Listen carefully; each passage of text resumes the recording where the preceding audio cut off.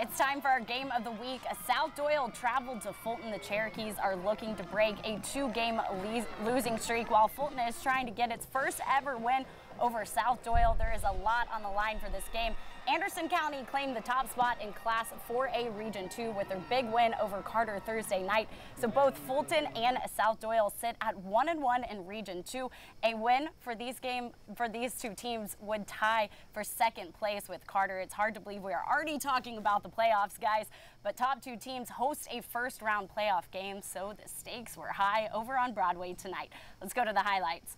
Fulton elects to receive. They get off to a hot start. Opening drive, Rayshawn Jackson. He's going to find his brother, Marcellus Jackson, for 6. Talk about chemistry. Well, these two have it. The Cherokees looking to respond. Quarterback Nick Martin.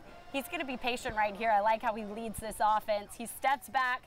He's going to throw a 50-yard pass to Dylan Swaggerty. Swaggerty is going to extend it all the way into the end zone. South-Doyle trails Fulton 14-13, but not for long.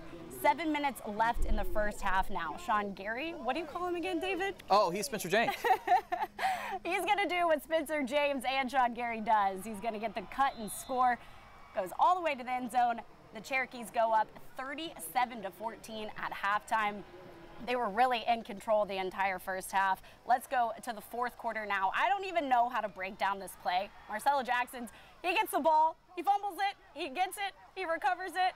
He's going to cut in and out, breaks 4 different tackles, takes it all the way to the end zone. Is that the fumble risky? Yeah, it was. I don't even know. Is there a name for that play? I don't know. He got a flag at the end, late hit. That kid was fun to watch. Last score of the game now. Sean Gary, he's going to find the end zone again. South-Doyle wins this one 43-21. Our kids are resilient, and we've prepared hard the last several weeks. We played 2 really good football teams last 2 weeks. Knew what we had in front of us tonight, and such an athletic team. Robbie Black, one of the finest coaches around, one of my best friends, and that was a huge win for us, though.